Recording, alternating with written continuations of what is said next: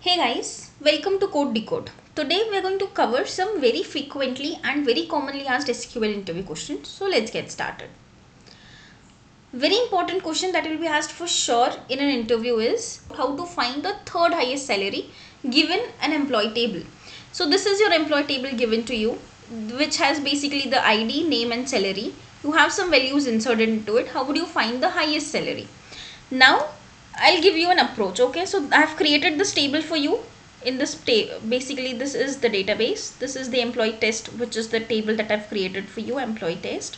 These are the data I have created. So basically, if you can see, we have 1000, 1200, 1100, 1300 and 1400. Now you will be asked about how to find the third highest salary. So what the first thing that you would do? The first thing that comes into your mind is select max of salary from your employee test table. That's the first thing comes to your mind whenever you think about fetching the highest salary. So great, you have 14,000 in place. What were the values we have?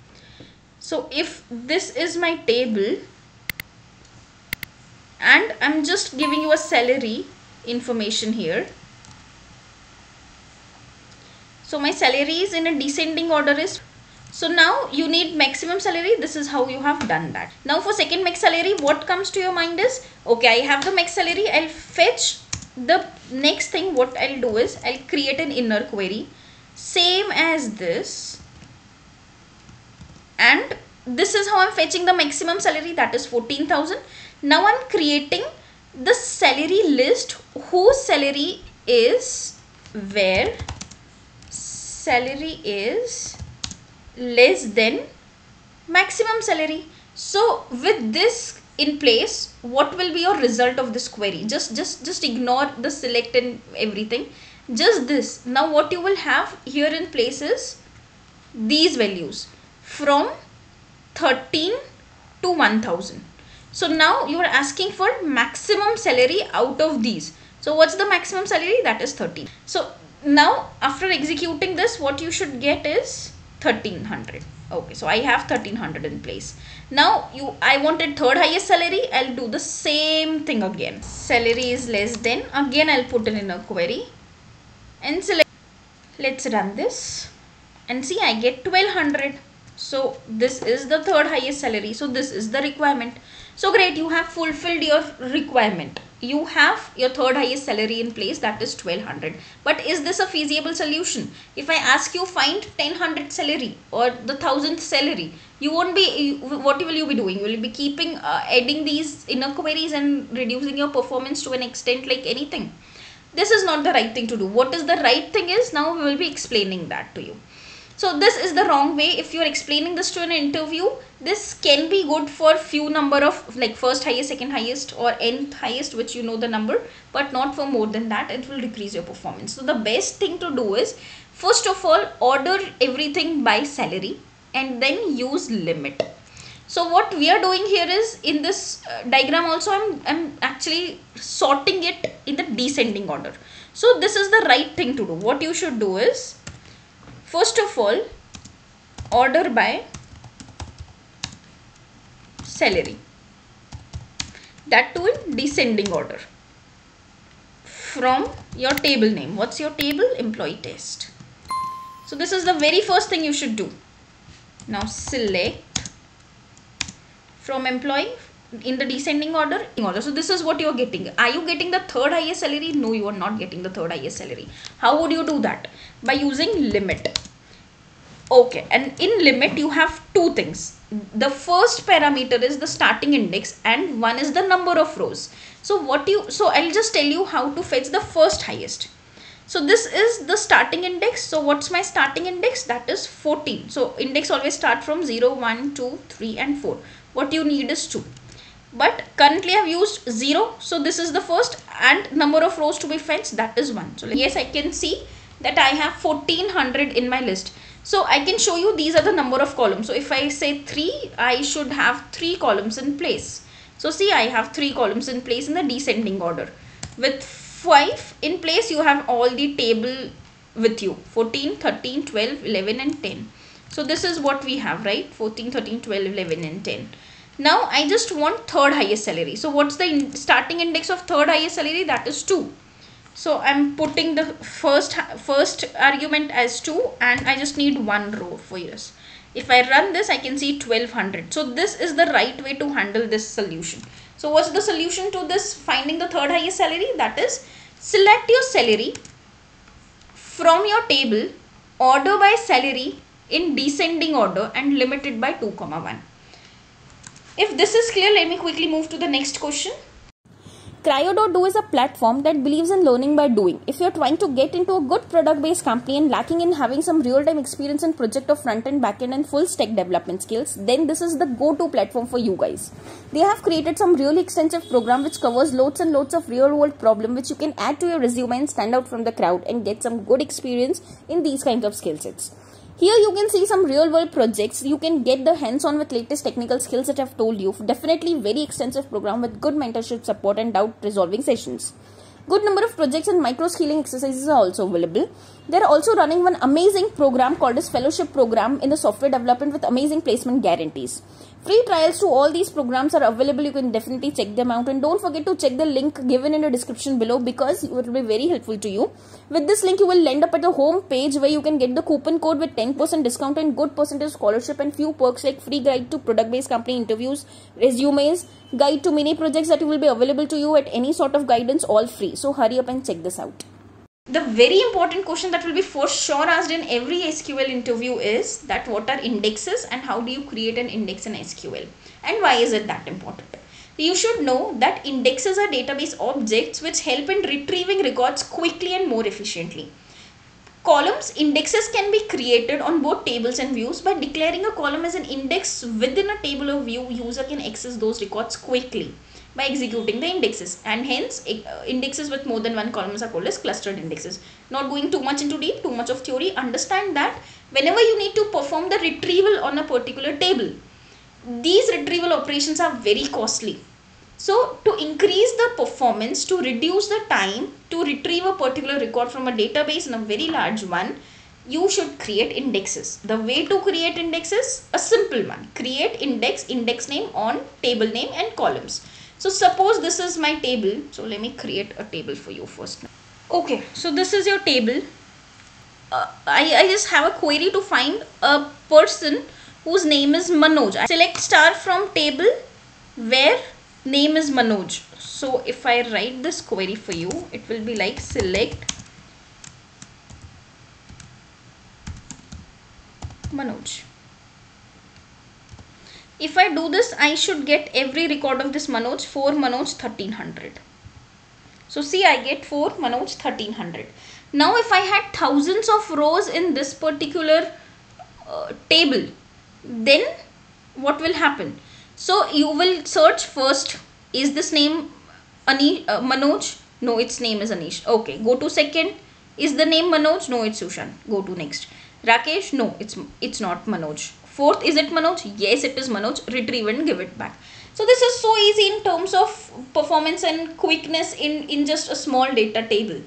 But when it comes to thousands of rows in a table, and suppose you have a very bad luck and that row comes to the end of your table, how much quickly will you be able to find it? Not that quickly. To reduce this retrieval time and this full table scan, you use indexes. So how do you use index? You create an index. Simple way to create an index is create index. Your index name is underscore index. Create index on your table name. So this is your table name. Now you need to give the column names. So what are your column names? I need to give it on name only. So let's try if this runs.